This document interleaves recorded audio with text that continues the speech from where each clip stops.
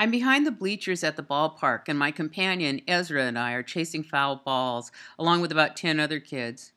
It's a starry night, and all the adults above our heads are enjoying beverages and dropping peanut shells on us.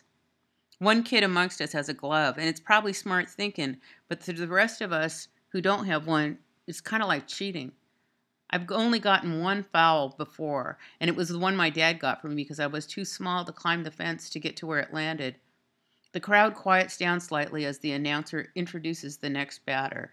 I hear a crack of the bat, and over the metal bleachers, a ball comes and lands at my feet. The other kids are running toward me, and I pick it up. It's too easy. "Weiner!" the announcer shouts. At this ballpark, there is a policy of exchanging foul balls for hot dogs, if you desire.